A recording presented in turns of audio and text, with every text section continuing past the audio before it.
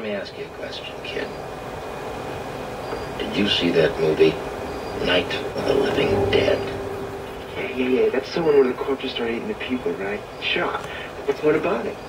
Did you know that movie was based on a true case? Oh, come on, you're shitting me, right? I've never been more serious in my life. That's not possible. I mean, they showed zombies taking over the world.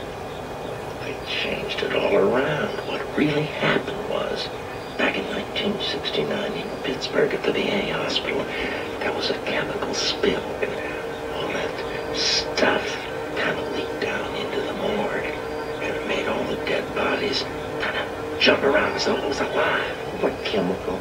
2,4,5-trioxin, it's called.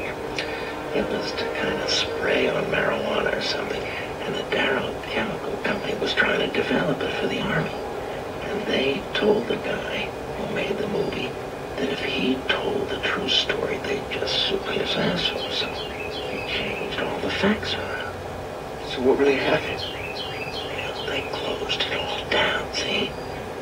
And the Army shipped all that contaminated dirt, all those dead bodies out. And they kept it a secret. So how come you know about it? What typical Army fuck-up? The transportation department got the orders crossed. And they shipped those bodies here instead of the Darrow Chemical.